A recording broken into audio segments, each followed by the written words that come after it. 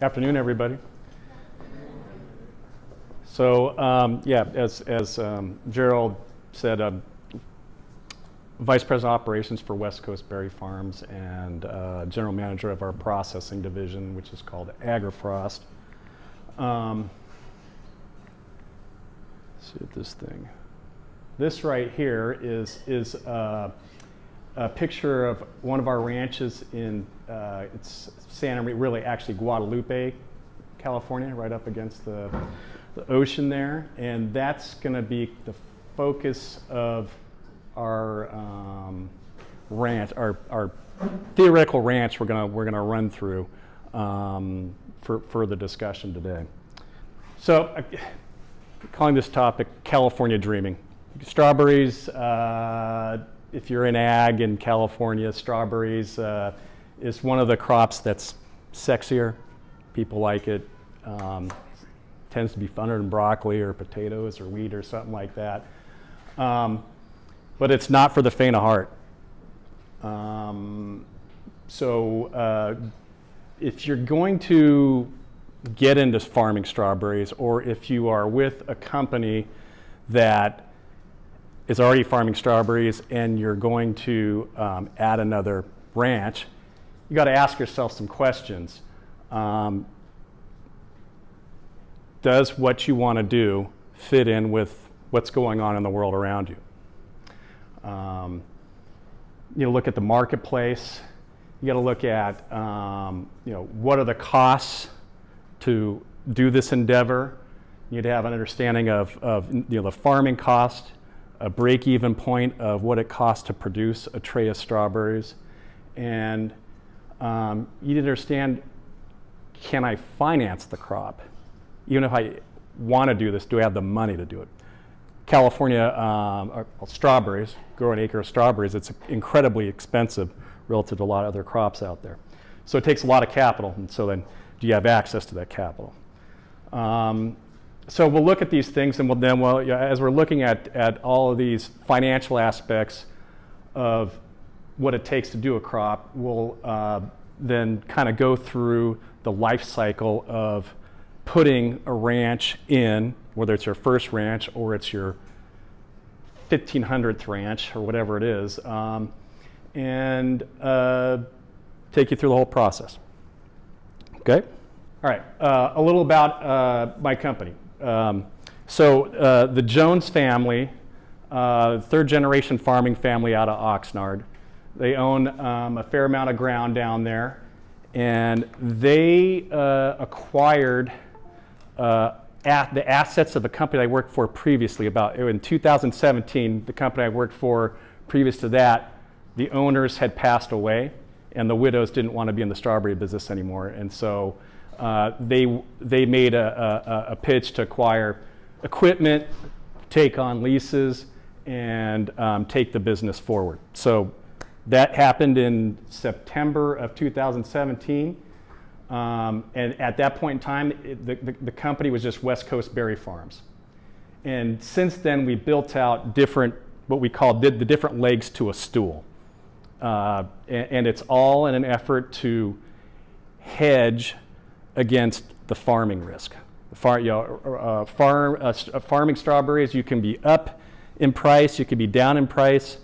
And if you've got a good organization, you might be a little better than other guys. You might, if you're not good, you might be a little worse, but you're all rising and falling on the same tide a lot of the time. So you have to come up with other aspects of the business that will allow you in the bad times to continue forward. So we now have a sales company, which is called Babalu Berry Farms, and they manage all the sales for our ranches, and they also manage sales for outside growers in California and in central Mexico.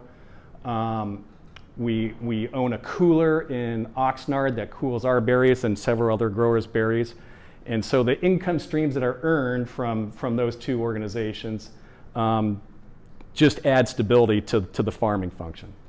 And then the last company is AgriFrost, which I'm the general manager of, and there we process the strawberries from our ranches and other ranches when they move out of the fresh market.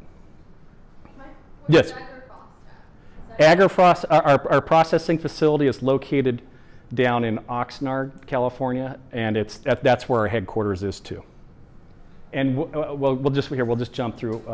We're going to jump through all these here. So West Coast Berry Farm. So the farming operation, we farm 525 fall planted acres in Oxnard, and this year we're farming 115 acres of summer planted strawberries.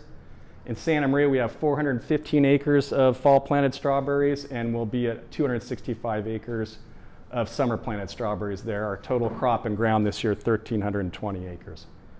And our projected trays that we expect to produce is 7.3 million trays. And the value of a tray of strawberries on average varies from region to region. In Oxnard, we budget $12.50 a tray in terms of value. We hope to exceed that. In Santa Maria, we're budgeting more like $11.50. If we were up in Salinas, it'd probably be more like $10.50, $10.75, just because of where the market windows are and where the volume is during the times of years that they're in production. Yes? The 1,320 acres for this year, is that more than what you did last year, or is that about the same? We've been growing, yeah. So well, I'll take you through the whole thing, but we're up this year from last year. We've had 2 really good years in a row, and we just like all growers, we do dumb things. When you make a lot of money, then you put more acres in because you think you're going to make more money, and that's usually not what happens. But anyway, yeah, so we're up about 300 acres from last year, and we're projected to go up another 300 acres between fall and summer planted next season, based on what we have in terms of leases that are in the works and plant orders and so on. We'll go through those deals. So we're kind of on this growth path here, and we hope we don't hit the wall. We'll see. Our sales company, Babalu Berry Farms. We have 4 salesmen and 3 sales support people. They're led by our Vice President of Sales, Anthony Galino. He's been with us for 3 years now, and he came to us from California Giant, which one of the larger shippers out there. He'd been with them since he was out of college. He was with them for 30 plus years, and then came over to us, like I said, 3 years ago, and he's doing a great job for us. Cindy Jewell heads up our marketing effort, and she also is formerly from Cal Giant. So the sales organization represents ourselves and 3 other growers in California, and then several growers out of Michoacan, Zamora, Mexico, and Maravillo, Mexico. And what we're trying to do is keep our customers, the supermarket chains, in supply with fresh strawberries 52 weeks a year. And you've got a lot of seasonality in California. Central Mexico hits the winter window. Oxnard hits late winter into the spring. Santa Maria, Salinas. Santa Maria hits spring, summer, fall, and Salinas, Wattsville hits later spring, summer, into the winter. You just kind of wrap your way around the calendar. The organization earns sales commission from our farming operation and the other growers, and that's a hedge against the farming risk that we do with the 1,300 acres of strawberries that we're growing. This is actually year in and year out the most profitable part of our business, is the shipping side of the business, consistently. The Jones family owns Superior Cooling. It is a cooler in Oxnard. They own about 90% of the cooler. There's one other grower that owns the other 10%. And we send our strawberries through there. We own a lot of ground in the region, and we also rent some of that ground out to other growers. And if they want this really good strawberry ground, then they need to send their berries through our cooler. So the goal is to max out units through the cooler, and it's a consistent, consistently profitable business. Good market, bad market, doesn't matter. If you're pushing units through the cooler, you've got a certain amount you got to push through. But if you get close to your budget, you're gonna do pretty well. AgriFrost, our processing division. About 55% of the volume out of the field comes off of our own ranches, and we're taking in berries that we cull from the fresh market. That's the biggest part of our business. We're running what we call strawberry juice stock. And so that's strawberries that are in that bucket there with the calyx on. They're simply a byproduct of the fresh market. When the pickers are picking the tray of strawberries, you don't always have a perfect fresh market strawberry on there. Sometimes you have a berry that's too small, slightly overripe, has a cat face or a split in it. There's something not quite right about it. That berry, we pay the picker to not put it in the pack, put it into a little bucket there that's hanging off the end of their picking cart, and then that works its way to a trailer where the juice bucket is dumped into a tray that eventually works its way, a plastic crate that works its way into our processing plant. And we'll use those berries there to make strawberry puree, where we wash the berries, sort them, and then put them through finishing screens and press them and screen out the seeds and the calyx and stuff like that. And you just have puree that you sell to jam manufacturers, to beverage companies, and that sort of deal. Then the other part of the business is the freezer pack business, which is the grade A processing berries. Those strawberries come to us once a season is over for the fresh market for a district. So in Oxnard, we'll grow fresh strawberries for the fresh market December till about Mother's Day. And by that time, our berries down in Oxnard are getting a little weaker, smaller, can't ship as well versus the berries that are in Santa Maria or Salinas, Watsonville. And so the fresh market buyers, the supermarket chains, we don't want Oxnard anymore. So they say, bye-bye. Well, we've still got a big crop out there, and that goes to the processors. So it's either to our plant or to other plants. And that fruit gets, the calyx gets removed in the field. It comes into the plant, and then we run it up our inspection, wash stations and inspection lines, and we're packing them into pails, drums, 6.5 cases, or into what we call an IQF pack, and freezing the product and sending it off to cold storage. And there you hold the product and sell it out to your customers throughout the year as they need orders to fill their contracts and their demand.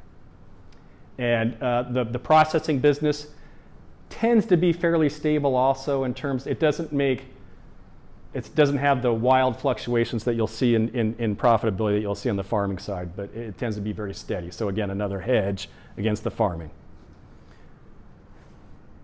Any questions? Here's a picture of our processing plant with inspection lines, running strawberry there.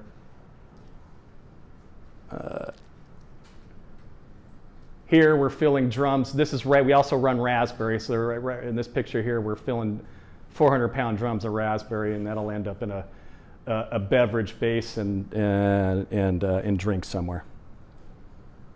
In fact, that's organic raspberry. It ends up in the little fresh bottles of fresh juice bottles is where that ends up.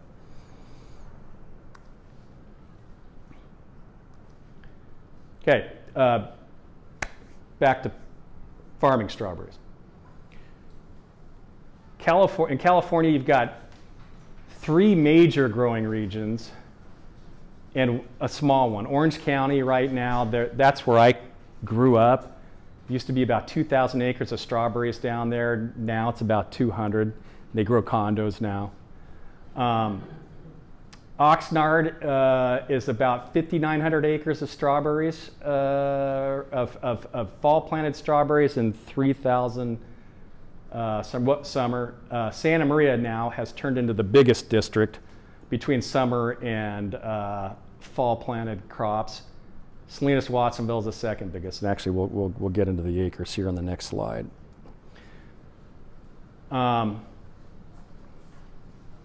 This is how the acreages have ebbed and flowed over the last 5 years. And what I want to do is look at Santa Maria, since this is where we're going to take our hypothetical ranch, and you can see how the acres have been gradually growing in this district over the last 5 years. Oxnard's kind of stayed fairly stable. Salinas-Watsonville has been edging down. And what are the reasons for that? Rain? What's that? I said rain. It's some rain where they can't go into the filter. The land price? Not rain, but water's critical. You can't do this without the right water. What's that? The land price. That plays into it. The primary driver of whether a region goes up or down in acreage is if growers are making money. Okay? It's a combination of that and having good strawberry ground available in the region. In Oxnard over the last 5 years, actually that's been the one district that's been very, very profitable, but there's just getting beyond that 5,000–6,000 acres, there's not a lot of ground there that's real conducive to growing strawberries. And so we've been fortunate. It's stayed stable, and everybody seems to make money down there. Santa Maria, there's a lot more ground available, and so it keeps growing, and at some point it might get painful for us. Salinas-Watsonville, on the fall plant side, it has been the biggest district. I can see it's still bigger than Santa Maria now, but with summer planted acres, the total acres in Santa Maria is actually up. But what you're seeing right now is 2018, we had a really tough time. The industry is too many acres at that time relative to demand in the marketplace. And we all lost a ton of money. Then acreage dropped as a result, edged down a little bit, and 2020, 2021, 2022, we made money. But the acreage is going up as a result, and that we could pay for it here. Here's the acreages in the other growing regions. Florida, been pretty stable. Central Mexico, the numbers that come out of Central Mexico are really unreliable. They don't have a good reporting system, so use it kind of as a barometer, and I think something weird happened from last year to this year. They didn't go up that many acres, but anyway, those are the numbers that their groups down there are telling us. They didn't cross a whole lot more across the border this year versus last year.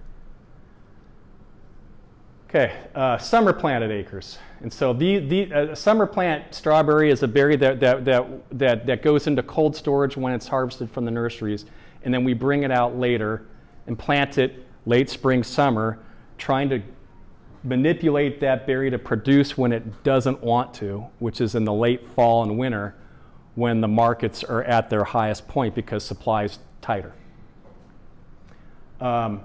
Oxnard's been fairly stable. Santa Maria was going up, up, up, up, and then now we're getting numbers from the Strawberry Commission saying there's a huge drop there. Nobody believes it.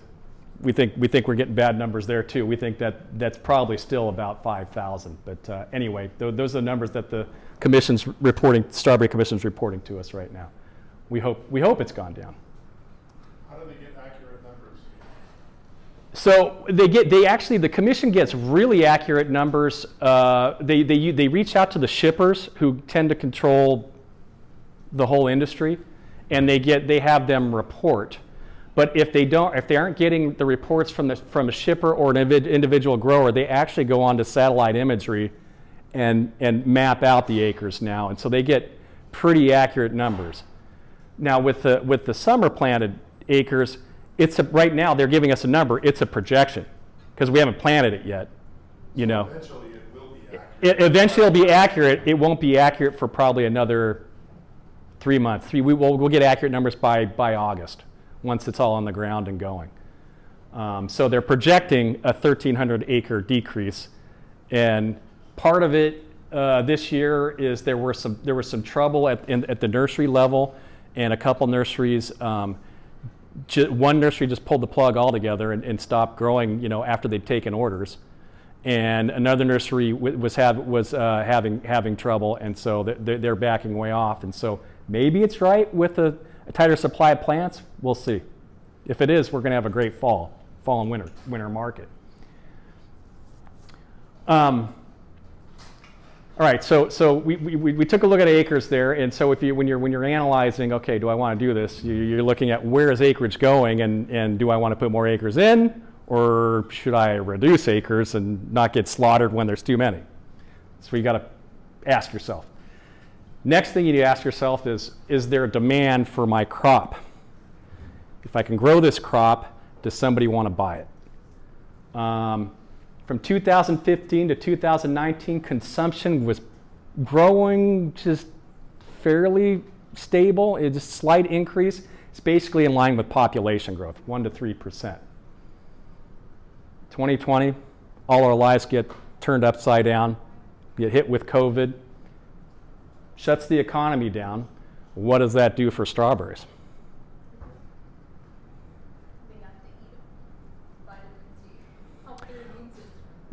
Okay, yes, true. Any other thoughts? People were cooking more at home because they weren't going out, and that drove up raw produce. Exactly. Consumed at a higher rate.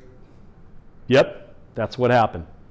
There are a lot of winners and losers in the COVID era, and strawberries was a winner because 85% of our marketplace is with the supermarket chains. And restaurants got shut down, everybody got told to stay home, everybody's eating from home.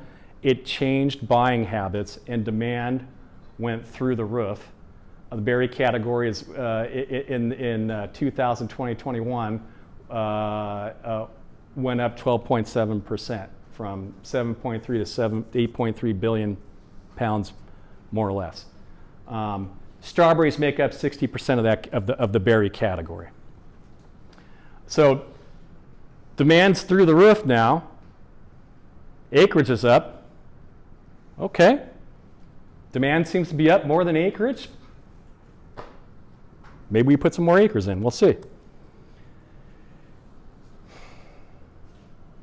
you think demand's good, you should be able to sell your crop. And so if you're an independent grower, you're gonna be looking for a shipper to sell your berries for you. You know, if you're somebody who wants to start a 50-acre ranch or whatever and just get into this thing, you don't have enough. There's not time in a day for you to grow that crop and then for you to go out there and sell that thing in a commercial manner.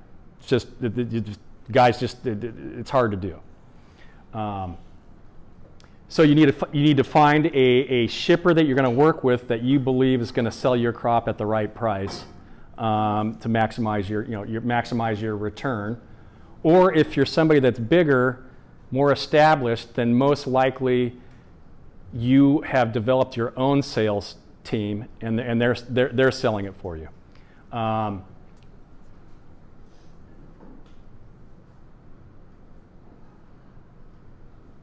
The keys to being able to move this crop are one, have a good sales team. Two, you need to put up a quality pack. It's got to be something that the supermarket chains can receive in. It's going to make arrivals and will last on the shelf better than your competition, or at least equal to your competition. If you're not doing a good job, you're not getting your crop harvest rotation done timely, and you're sending fruit in that's just a little overripe, and the supermarket chains can't move the fruit through distribution, they're not going to want to buy from you. So you got to make sure that you can put a pack up And if you're putting a good pack up, that's job number one to getting a repeat order. And then, say in the case of Walmart, say you're a supplier to Walmart, if you keep giving them good quality and your rejection rate is 1% or less, then that one DC you have with them now might turn into 2 or 3 DCs next year. They are always constantly, whether it's Walmart, Kroger, Albertsons, whatever it is, they are always measuring your performance and rewarding guys that perform well for them and punishing guys that don't perform well for them. What's A DC is a distribution center. So with Walmart, I think in produce, sales team would kill me for not knowing this. I think they have 52 DCs. And in the state of produce DCs in the United States. in the U.S.? In the U.S. And so that distribution center will supply Southern California. You know, for instance, they might have 1 or 2 DCs in Southern California. They might only have 1 DC in Montana. You know, just depends on the area. So anyway, so with your sales team, if you're providing them quality, then the customers like what you're doing. If you've got a quality product, you can then start to work with the top retailers to develop what we call program business. Okay, and what that is you're negotiating with the large retailers out a month, 2 months at a time, or even in some cases we have customers where we actually program the pricing for the whole year. And what we're trying to achieve is a situation where they keep you off the floor when markets are low, but you don't drill them into the ground with high pricing when markets are high, but it's at a level that you're gonna make money. And that's key to being able to stay sustainable and keep on going. If you've got your own, whether you're with a shipper or if you've got your own sales team, you also want to have a good marketing program in place that's promoting your brand, your quality, that sort of deal out there, engaging in social media, all these things to create buzz about what it is you're doing out there and the product you're selling. Yes? You had a cautionary tale. What was the cautionary Oh, shoot. Cautionary tale. Okay, we'll go back. Okay, cautionary tale. And this revolves around having a good sales team. So when West Coast Berry Farm started in 2017, in 2016, they were a contract grower for my previous company, which was Eclipse Berry Farms. And they were contract farming 250 acres of strawberries in Oxnard for Eclipse Berry Farms, which was a much larger organization farming 1,200 of their own acres in Oxnard, Santa Maria, and Salinas. And they were the sales organization. Eclipse goes away, and West Coast Berry Farms, the Jones family, saw it as an opportunity. Hey, we've always wanted to be our own shipper, and we always wanted to be a multi-district grower. We can just step into all these leases that take years to acquire and develop with the relationships with landlords and so on. We can just step right in. We're going to do this. So West Coast Berry Farms stepped up and went from 250 acres to 1,200 acres overnight. And we decided not to take the sales team from Eclipse. There were some personality issues. And so they went and brought a family friend in who was a broker to head the sales effort for this new organization. The whole deal came on in the fall, and you need to have your sales programs in place already. And so we were behind the curve trying to get our sales up and running. And here we go. We're going to have a crop that's coming in the spring and summer that's going to be a lot of fruit. So, you know, all hands on deck. We're all trying to help get this going. We run into some bad luck. The whole industry did in 2018. The industry had 2 freezes one in February and one in March, and they're both deep, hard freezes. And so what happens when you have a freeze is first thing it does is it damages the fruit that's on the vines, okay? It'll also damage the flowers. So the short-term impact is you lose fruit that's there right now. Okay, so you take a hit, it might be a hit for 2-3 weeks where you're not picking as much, or if you've damaged the flowers, that's your fruit 30 days from now. So, you know, it's going to reduce production then. The other thing that a freeze does is it invigorates the plants. It supercharges them. And so we had 2 of these back to back, about a month apart. And what it did was it actually created a great market for Oxnard. It just cleared the decks all the way up and down the state where there was no fruit. Oxnard actually had the least amount of the freeze, so we were going and we were supplying and we were doing great in Oxnard. But what it did was it made it so that when Santa Maria and Salinas Watsonville hit with their crops that got pushed back, you'd stripped off all the load that was on the plants, and now you got all this vigor that's in the plants. They just hit hard. It was like a tsunami of fruit. And from the week after Mother's Day to Labor Day, the fresh market was trading $7, $8 for week after week after week. When we go through production costs, you'll see your production cost is $10, $11 a tray. And so, and you have to keep picking them. You can't just stop. You can't say, oh, you know, when you're a third of the way into your crop, you have to keep picking it. If you don't, you're going to lose the whole ranch. So every week you're picking strawberries, sitting in the fresh market, and you're paying to do it. You're not getting a return back. You're losing money every week that it's going out. And it was like that for 4 straight months.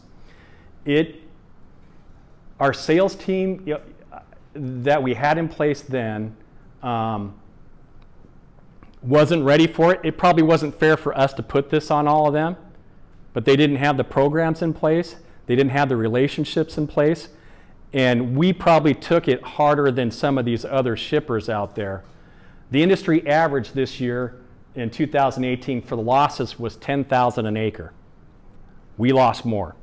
There were some guys that lost as much as 20,000 an acre. You start extrapolating that over 30,000 acres in the state, it's painful. So that's where we're at. It was like year 1, welcome to the industry.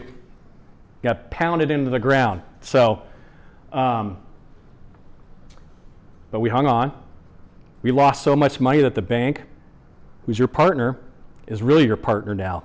Like, we can't walk away. We're stuck with you.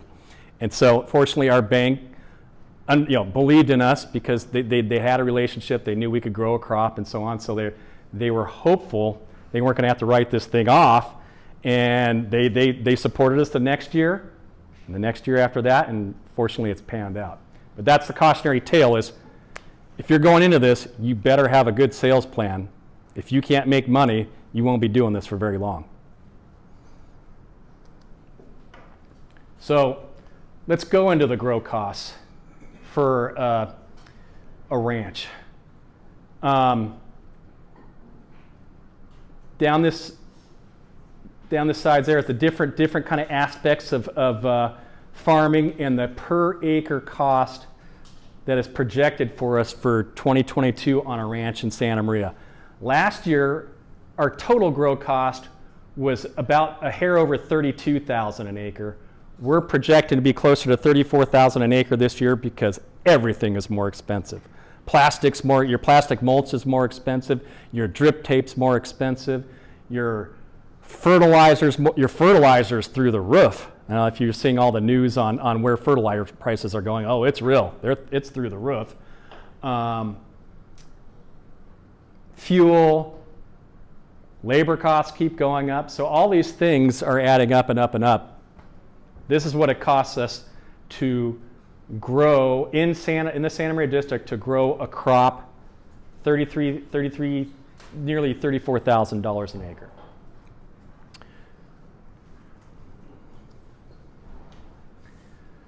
So let's do some break-even analysis on this. your grow cost is $33,930. That's kind of your base there. Then the other aspect of farming is your harvesting of the product. So our labor, we're projecting our labor to pick the crop is going to be $375 per tray this year. Our package, we call these variable costs here: pick, pack, and cool. The pack is packaging. Our packaging cost is approaching $2 a tray now. That's the cost of your clamshells and the fiber tray that you put it in. And then the cost to make the fiber tray is shape it and form it. And then the cooling cost is 55 cents per tray. In our case, in Oxnard, about half of that is going to go back into our pocket and margin and cooling in our cooler in Oxnard. In Santa Maria, we're at an outside cooler and they're making the money. So you've got a harvest cost of $6.30 per tray.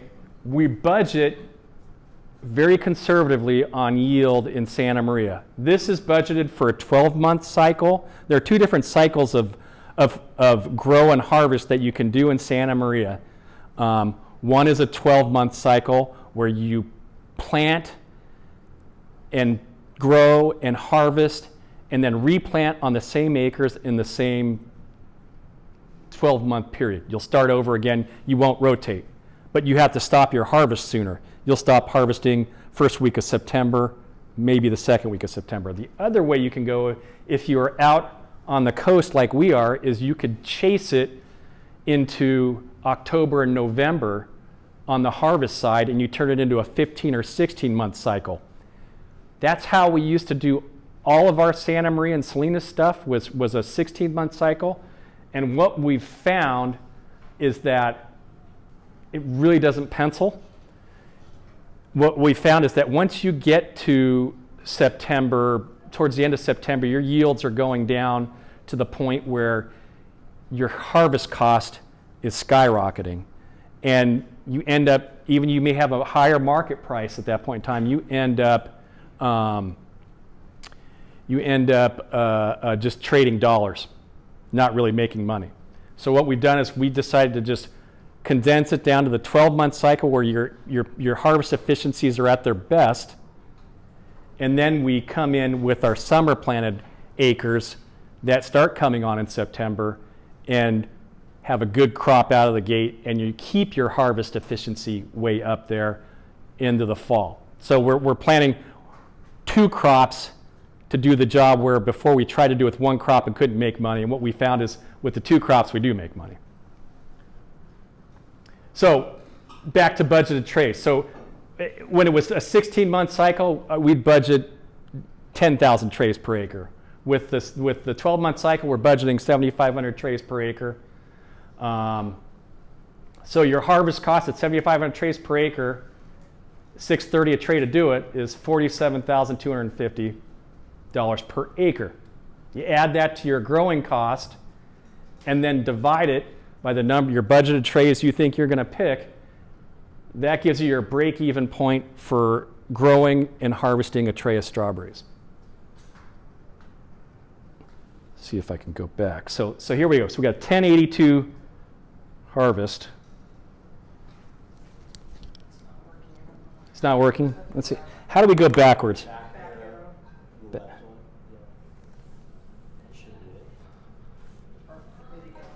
What's that? Down or to the left.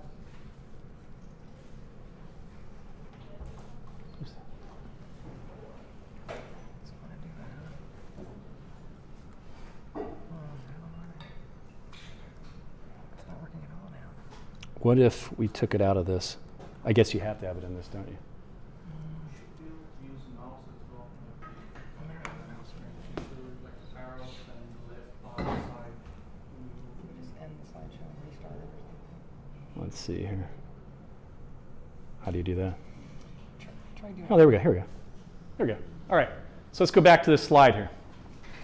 This graph got shown to me by Rick Tomlinson, who's the president of the California Strawberry Commission, in 2019. they did this analysis after the slaughter of 2018, and this picture says it all. It gives you it gives you the production curve in California against the price, the average FOB price against that production curve. So what does that tell you you want to do? If you're going to put in an acre of strawberries or 50 acres of strawberries or 100 acres of strawberries, where do you want it to produce? Where it's at the highest point to sell. Out on the shoulders as much as possible. Your most profitable area opportunity is October, November, December, January through the end of March, into April a little bit. That's where the money is to be made. In the middle, you've got strawberries that are peaking like this. You've got grapes. You've got peaches, plums, cherries. We don't operate in a vacuum. There's other things out there competing for that percentage of the stomach.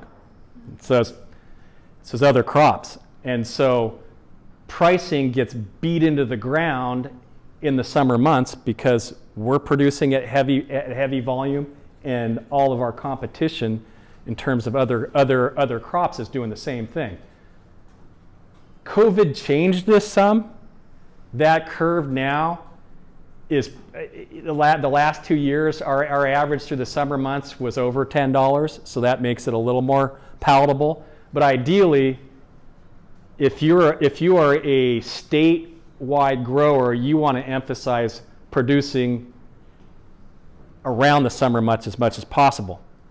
The trick, though, is if you want to have all the good retailers in your camp, you have to supply them year-round. So you don't get a duck out completely in the slaughter in the summer months.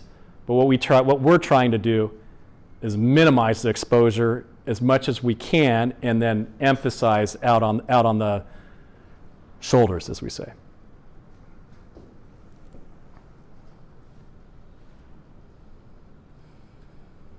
Okay, so if you think you've got a good sales team that can get you more than that 1082 for your ranch in Santa Maria, and you know you can grow a good crop and support them, you need to know if you can finance the crop. So I gave you a cost of $33,930 to grow the crop. To get it to harvest, $25,000. I'm just going to say $25,000 to make it easy. And then once you get into harvest, then you start to turn the cash over, and you kind of start financing yourself. But you're going to need to come up with the capital to get that 100 acres in the ground. It's going to be roughly $2.5 million to do that. So if you've got $2.5 million that's burning a hole in your pocket, you could finance it all yourself. If you've got a good relationship with a bank, they'll typically loan 75% of the value of the crop in ground. So in our case, we need to come up with working capital, the money out of our own pocket, of $625,000, and we rely on the bank to supply the other $1.875 million. And then we're going to obviously pay them interest to borrow that money, and then we better pay it back, or they'll come take the ranch, if you own the ranch. Questions? We need about 10 minutes before you wrap up. Oh, I gotta go fast. Okay, so should you do that? Okay, if you can answer yes to all those questions and you want to grow a crop, with all that in mind, you can supply the quality, you can supply you got the good sales plan, you can finance it, then you got to move, like I got to move right now. To get a crop in the ground, it's a long process. So we have a ranch that is from that ranch that was pictured, it's about a half a mile away, just down the road along the coast, that I've been working on for the better part of 4 years, trying to get the landlord to give us the lease. Take it from somebody else, give it to us. A lot of lunches, a lot of drinks. Finally, just this last it was about it was about 3 months ago he gave us confirmation he's going to give us the lease. That lease starts January 1 of 2023. So if you pick up a lease, what you need to have done before then is understand, is this ranch where I want it? Does it have the right microclimate? Does it have the right water? Quality of water is everything in strawberries. You need something with a pH of about 6.5 to 6.7 ideally. Same with the soil. You want the right pH in the soil. You can adjust with an acid system in your water if the pH is out of balance. You can kind of monkey with it there, but that's what you want ideally. Then you need to, so we secure the lease, you need to order plants. And there's a cycle for plants that you have to have your order in basically about now. Right about now is the cutoff. So we got our plant order in now. If you get that lease 3 months from now, you might be able to get plants, might not. Then you're going to have ground you're going to have to sublet to someone else until you can get it going. All right, so you get your plants ordered. You got to, then when you get the ranch, you've got to get the ranch ready to plant. So you're going to, ideally if you've got plenty of time, which we do in this case, you're going to put a cover crop on it in the spring. You're going to disc that in. Then in summertime, you're going to get in and rip the ranch, deep rip the ranch. We do it a deep rip in 2 different directions at 45-degree angles. Then we'll plow it. If you need to break, if there's material in there, plant material you need to plow in, you do that. We don't always plow. A lot of guys really like to. Then you're going to disc the ranch 2 to 5 times depending on the soil type. If you've got really light sandy loam soil, 2 times you're going to be good. If you've got stuff that's heavy ground, it's clay, up in Salinas and Castroville, they got some heavy ground. It's torture. You might be 5, 6, 7 times disking. It's brutal. Cal Poly, yes, right out here. That's about as heavy as you get. So yeah, disking is variable depending on your ground. Then you'll land plane it three different directions, 45 to the bed on 2 passes, and then along the bed for your 3rd pass. Then when we pick up a ranch, we always want to flat fume it versus fumigate it in the beds through the drip tape, because you get a better kill and a more, it spreads it out better when you flat fume. So we flat fume initially. You'll chisel it, and then we'll pre-irrigate, which is soak the ground. We'll pre-irrigate for 12 hours, and what you're trying to do is get the ground wet so that you can go and then shape the beds. And so you soak the ground.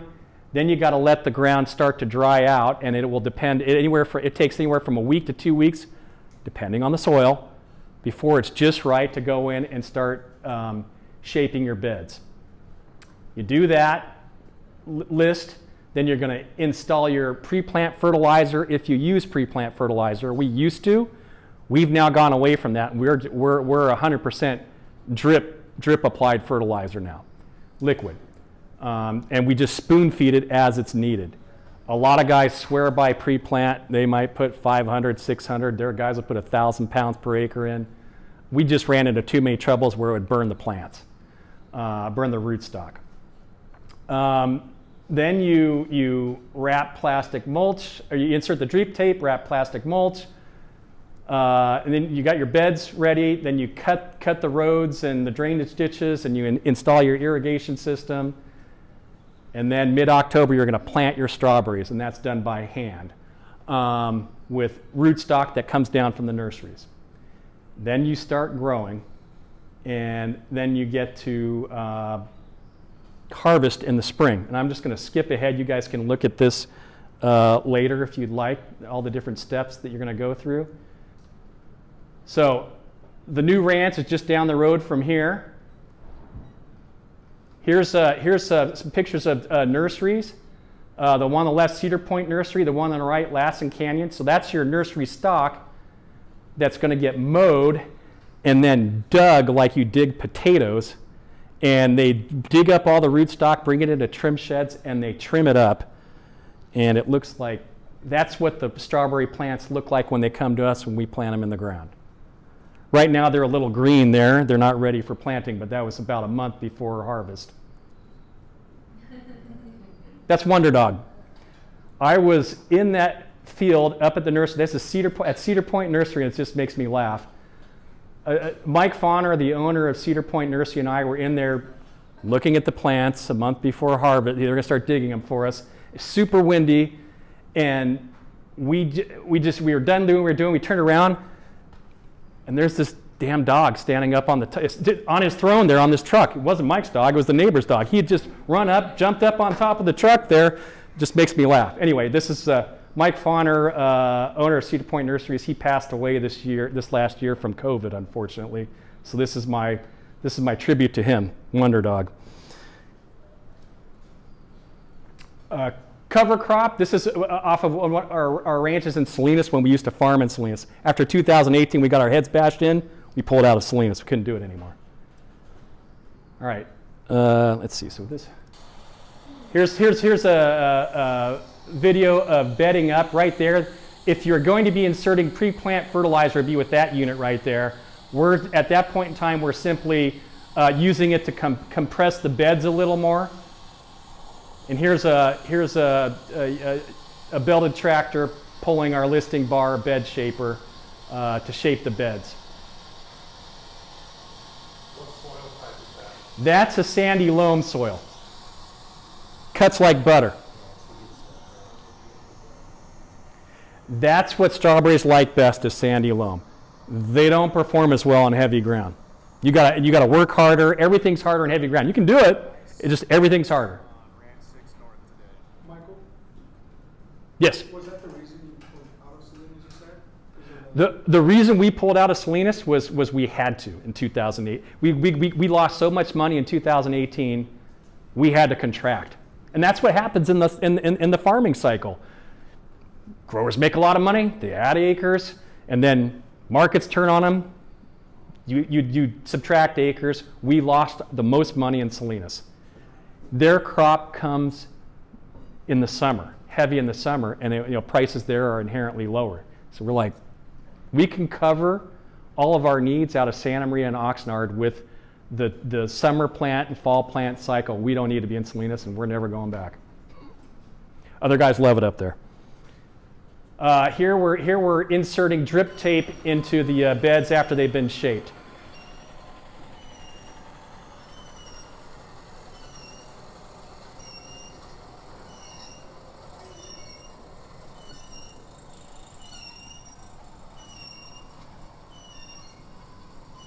Then what will happen is they'll install the manifold at the end of the drip tape. When we start, once we get the plastic mulch on, which is going to happen here.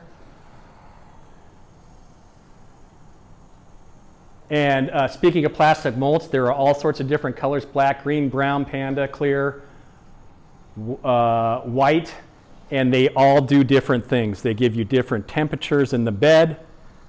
Sometimes you want to warm the bed up to get out fast. Sometimes you want to keep things cool. Like for a summer planting, you want white plastic that's going to keep things cold. You're trying to hold the plant back in the summer when you plant it so it doesn't go vegetative. Black plastic gives you better weed control.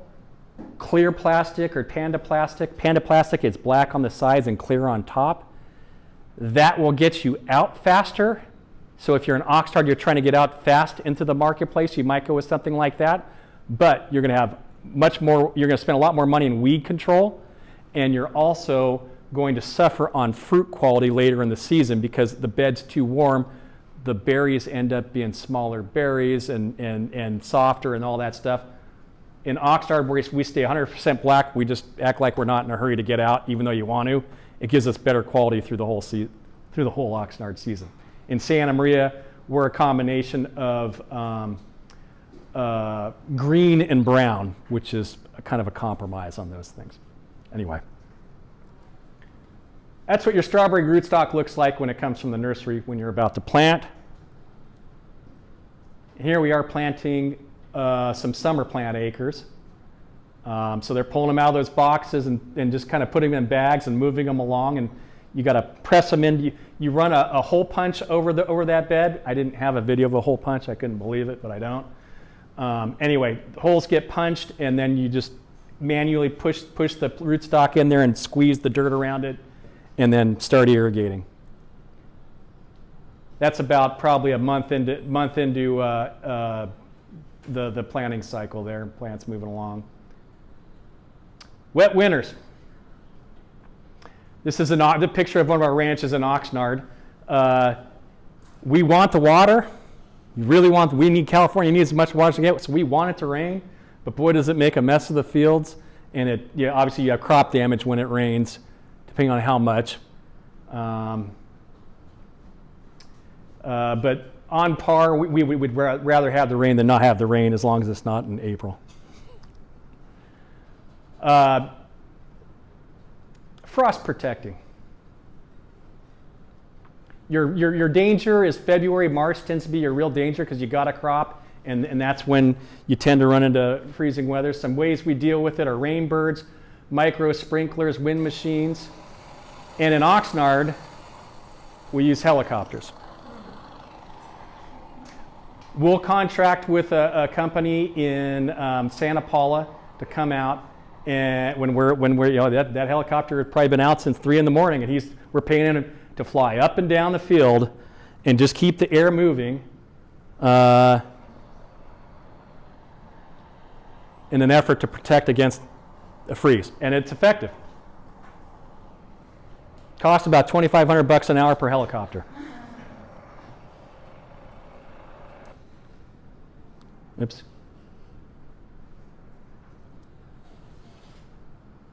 Equinox. It's that point when the days go from short to long, or getting longer, and that is when strawberries take off, whether it's in Oxnard or Santa Maria. They're off to the races, and here we go. Some things we have to deal with on pests. Our two major pests that we fight are the two-spotted spider mite. We got sprays, pesticides we can use for them, but they're not unlimited, and you got to rotate them. Dusting your roads, keeping the roads wet. The two-spotted spider mite really likes dust, and so you really want to minimize as much as possible. So that's why you always see us running water. Lygus bugs is the other one. We try and kill those with not only with pesticides, but with these what are called bug vacuums. There, we just suck them up and splat them against those shields there. Basically, imagine a bug splatting on the window of your car. That's basically the principle there. Just suck them up and kill them. Those things eat the fruit. The spider mites eat the plant, take the plant down. Harvest.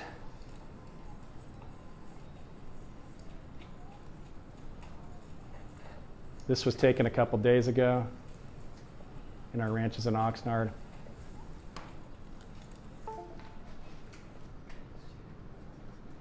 Here's an example of a harvester doing what we call a dual pack. So he's picking for fresh market and picking for the juice there for the processing plant. All the non-marketable berries going in the bucket, and then the good berries going into the tray. Stem packs, that's where you get the most bang for your buck. That's for the holidays. Got a long stem on it for dipping in chocolate and stuff like that. You got 4 pounds of fruit, and you're selling it for more than you would for your typical 8 1-pounder. You're usually selling for about $4 to $6 a tray more. So we love to pack those, but they tend to happen around the holidays. Here's a harvest trailer where we bring the fruit in, and where the pickers get their punch for piece rate, and we do an inspection on the berries to make sure they're picking good quality. And here we are loading the trucks out, forklifted on, off to the cooler and the customer, and that's the life cycle of strawberries. Cool. Like, all the berries that Yep. That's a lot of fruit. It's a lot of fruit. Yeah. That's, let's see, that's probably about, let me see, 14 trays or 14 pallets. That's about, yeah, call it 1,500 trays, más o menos, on that truck.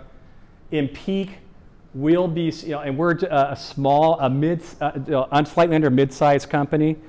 We'll be moving about 300,000 trays a week in peak production. Ta-da! That's. All right. Thank you.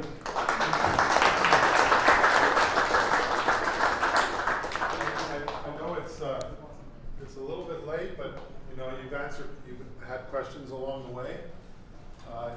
Any more questions? Those of you who, if you have to leave, please don't feel like you have to stay. But if there are questions for our speaker, now's the time.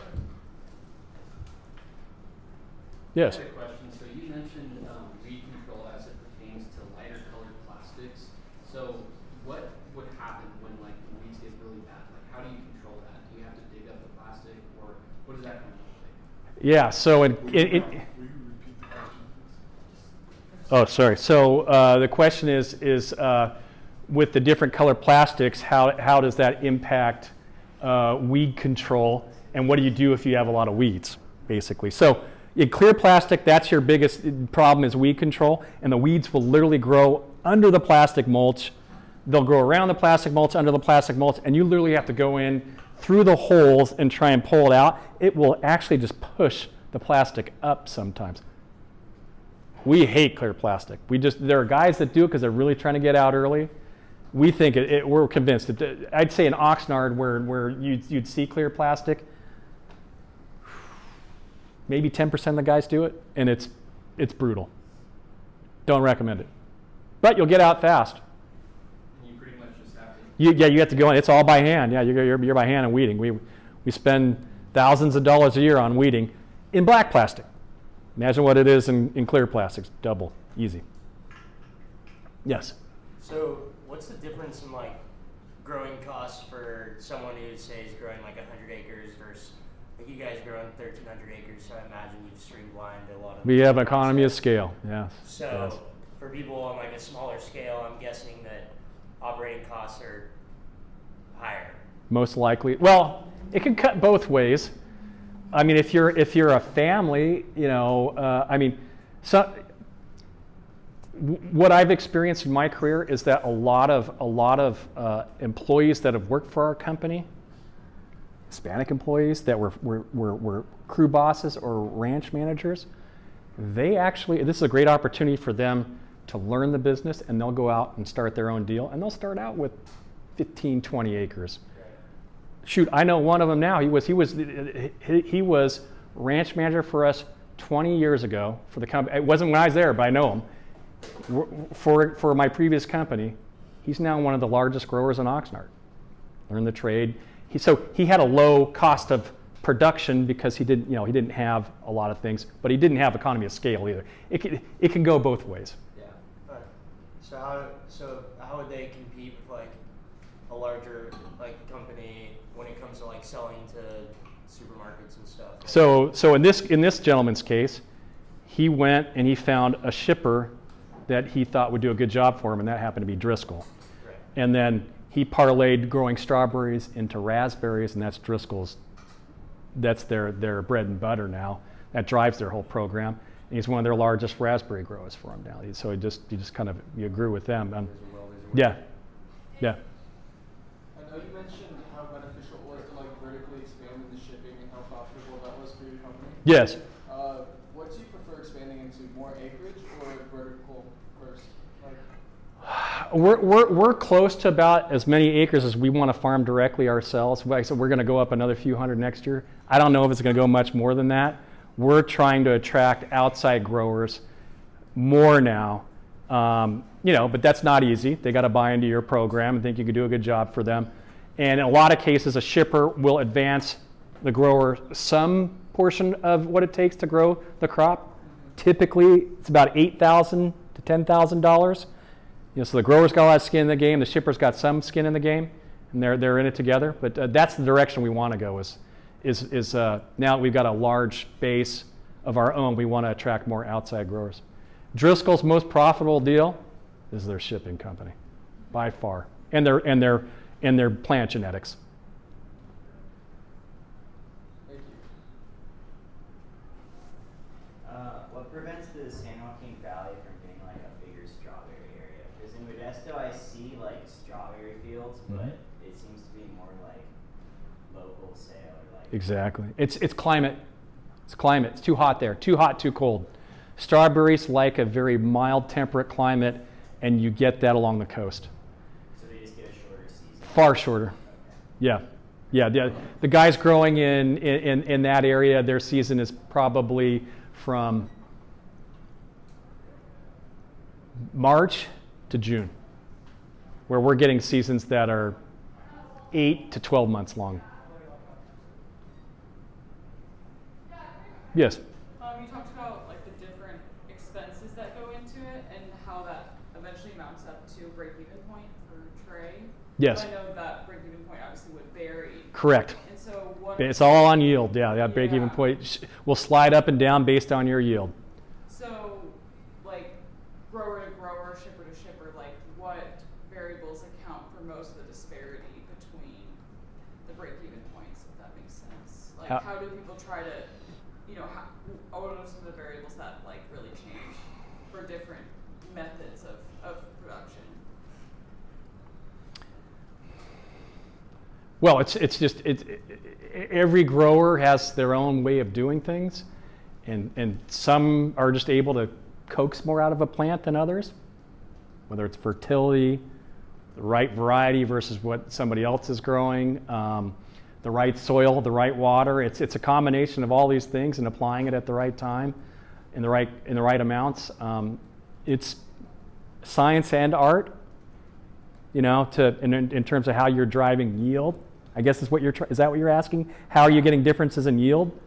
Yeah, I guess so. Yield is like accounts for those differences way more than anything like on the choices and like how you're.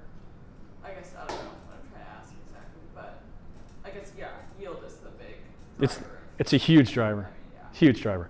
You can do a lot with price, but you can do a lot more with yield.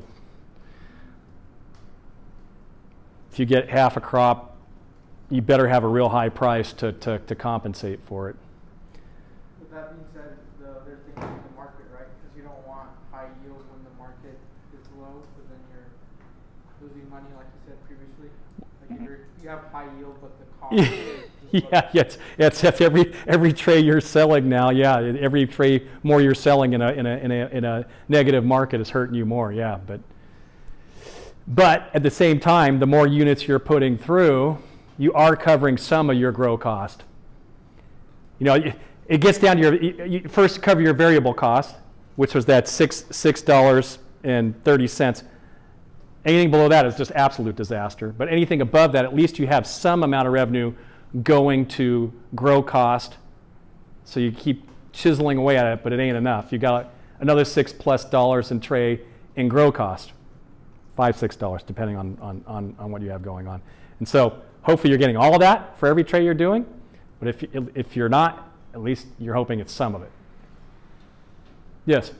How's I saw that there's a company, you use AgriFrost, which you put it in parentheses. I'm sorry. Yeah, that's the holding company. AgriFrost is simply a holding company for all the other companies. I should have laid it out. Okay. So do you have any idea, how's the vertical planting? How much the cost would be compared to the conventional method? It's much more expensive. Just for the glass itself, for the greenhouse glass, you're looking at about, last time I looked at it was about 5 years ago, it was about $2 million an acre just for the glass. Okay, then all the equipment to go vertical and stuff like that, it's expensive. You got to get huge yield to make that stuff pay. Driscoll's really working hard on this stuff themselves. We're watching guys do that. We're watching guys do the trellis stuff under the hoops. We're all open field ourselves, and we're watching that, and we're just waiting. So the main factor that would prevent growers to take that route would be, you basically, you were saying, I kind of feel like it would be mainly just the cost. Yeah. And so Yeah. is there any, if that part would get resolved, is there any motivation for growers to take that route? Like, are they willing to do this, or just the reason for controlling the atmosphere and growing in a substrate type environment is to take the transportation out of the equation. So you'd be putting these facilities in New York, in Chicago, in Milwaukee, in Miami, and you just grow the fruit locally. Driscoll thinks that might be the future. We'll see. It's really expensive. They're growing in Compton and New Jersey now. Yeah. Yeah. Yes? One of the farming operation steps was cover cropping. How frequently that's done? Every growers do it? No. No, that's the ideal, is to cover crop. And you usually only see that with guys that are doing a 16-month cycle program, because you have to have, because your season overlaps a calendar and you got to plant every year, you have to have, if you got 100 acres here that's still in production, you have to have another 100 acres that you're getting groundwork done and planting on. And so in that scenario, there's an 8-month window between the two ranches that are in production over 24 months that's not in production. And you could put a cover crop there, or you could sublet it to a vegetable grower and they'll put broccoli or lettuce or something else on there, and you get the rotation. That's very beneficial to the ground, changing crops. On the 12-month cycle, it's year after year on the same one, and we have to be able to fumigate to do that. If we lose fumigation, then we're going to have to go into full rotation and a lot of ground to do it, to avoid all the soil-borne diseases that whack you. Fusarium, macrophamina, vert, all that stuff. I'm also wondering what kind of cover crops are commonly used? So Sudan grass is the most common, but mustard's a good one. It has some fumigant properties, from what I understand in it, that's beneficial. Those are the two that I see mostly. Haven't seen the wheat. Not yet. Not yet. Yes? How concerned are you with shortage of labor? So I'm a contrarian in this. All of farming is always lamenting we don't have enough labor, we have to solve our labor problem. I look at it from a market perspective. If you got all the labor you want, you're going to have too much fruit. I love it when labor's tight. And then you have to be just a better grower to attract the labor that's available. That's what I prefer. My boss, everybody else out there, they all want as much labor as possible. I'm like, no, we don't. We want less labor. So it's a concern, though. If you don't have enough labor and you got a large investment out there and you can't get it picked, that's terrible. It's no good. But over time, over the course of several years, if there's not enough labor, and we ran into this at one point in time in the industry where there simply wasn't enough labor to get it harvested, acreage went down. And when there was, okay, case study, my previous company, Eclipse Berry Farms, in, I think it was 2014, labor was super tight. Everybody was fighting over labor. It's bidding wars for the labor. We can't get enough. We picked 6,500 crates per acre and printed money because there wasn't enough. Nobody could get their crop picked. There wasn't enough supply out there, and we made boatloads of money. The next year, people started bringing H2A programs in, and that's where you import workers from Mexico to add to the labor pool. There was a bunch of that going on. Driscoll was the pioneer in really trying to drive that. The next year, there was enough labor. We picked 9,500 crates per acre and lost a ton of money. I like less labor, but I'm the outlier. Everybody, you go to a strawberry commission meeting, there'll be 40 growers there in this meeting, and every one of them is lamenting labor. I'm like, good, I like that. And they're looking at me like I'm crazy. No, you're not. Yes. Kind of building off of that, if you don't have enough labor, can you get the crop off? Well, yeah. So yeah. If there's not enough, you don't have enough labor, it's going to hurt. Yeah. You're going to take a financial hit most likely. If you can't get your, at least 90% of your crop off, you're going to lose money. So for you in the short term, that's bad. But if the industry doesn't have labor, then they're going to contract, and supply is going to tighten up. Most likely, in strawberry, that's the case, because it's so regional and coastal. There aren't other options. It'll tighten the supply up, and then we'll make money. Maybe for something that's not, maybe for something that where you need a lot of labor and you could grow this something anywhere. That's a different story. Are you guys paying higher for your labor compared to other companies? We tend to be not the highest, but close.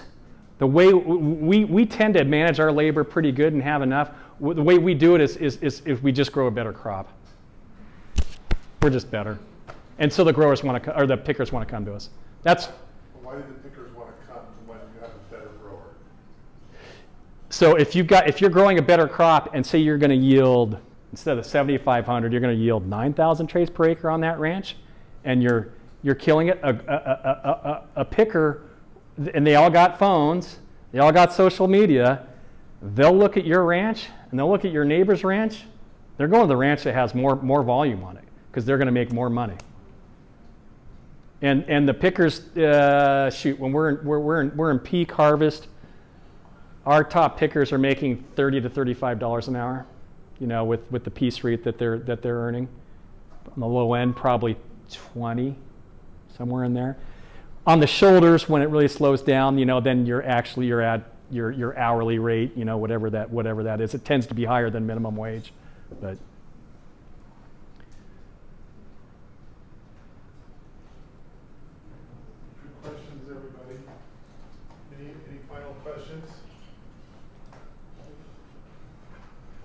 Okay. Thank you, Mike. Thank you, guys. Hope.